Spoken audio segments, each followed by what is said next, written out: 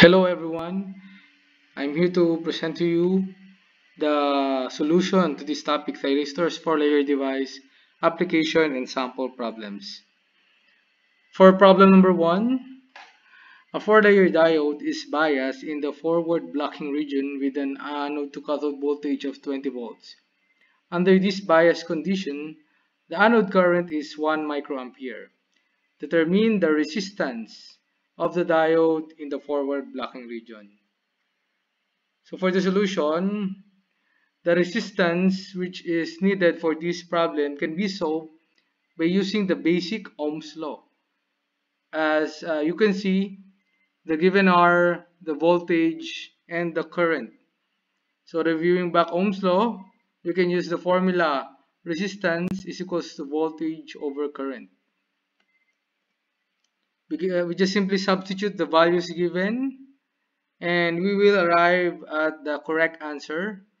The resistance across the diode in the forward blocking region is 20 mega ohms. Okay, for the next problem, this is just similar to problem number 1. The only difference is that the anode current is changed to 2 microamperes. The rest is the same. So we will apply the same solution, which is using Ohm's law, wherein the resistance is equal to voltage over current. Using the same solution and substituting the given, we will arrive at the correct answer of 10 mega ohms. Okay, for this last problem, sample problem number 3, given this circuit, determine the value of the anode current of the next figure when the device is on. The VBRF, or the forward blocking region, is equal to 100 volt. Assume VBE of 0.7 volts and VCE saturated at 0.1 volts for the internal transistor structure.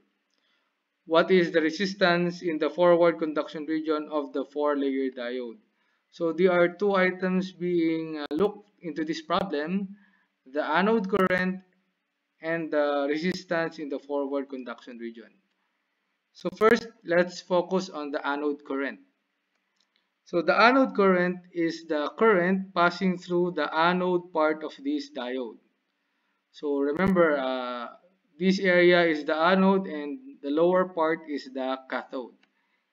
And actually, the anode current is the same current passing through the whole circuit, which is in series configuration.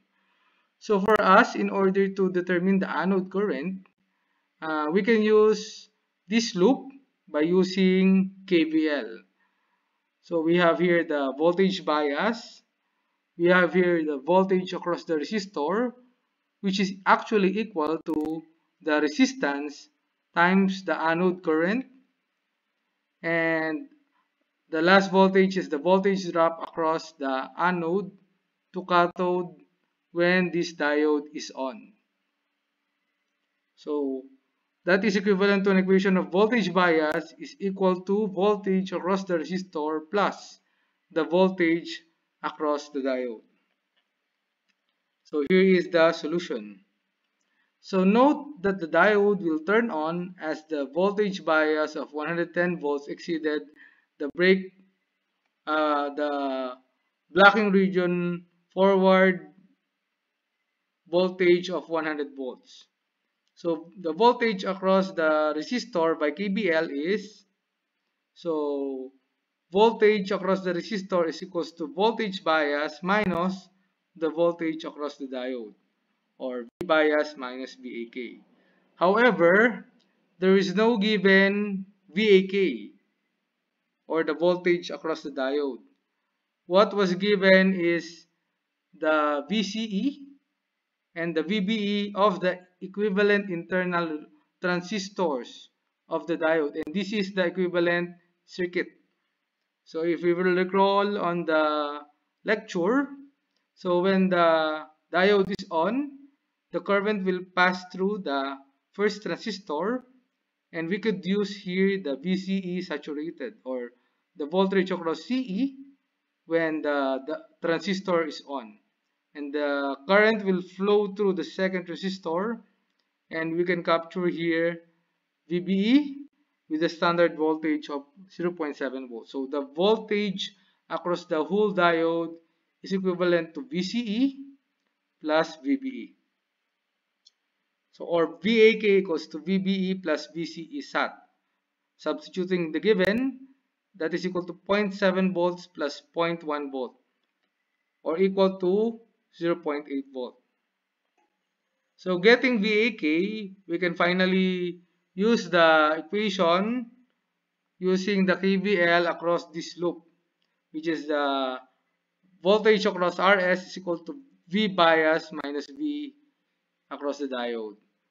Substituting the given, that is equal to 110 volts minus 0.8 volts, or equal to 109.2 volts. And finally, getting the anode current IA, we just need to use Ohm's law. So voltage across this resistor is equals to the current IA times RS, and IA is what we are looking for. So IA is therefore VRS over RS. Substituting the computed value of VRS, 109.2 volts, divided by the resistor value of 1 kilo ohm, that is equal to 109.2 milliamps. And this will be the final answer.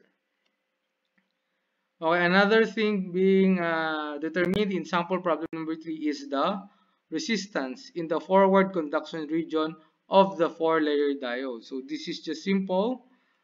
The solution can be determined by using the Ohm's law. So since we have already determined VAK and IA from the previous solution, we'll just need to substitute those answers to this equation, and thus we will arrive at the final answer. RAK is equals to 7.326 ohms. Okay, that's all. Thank you.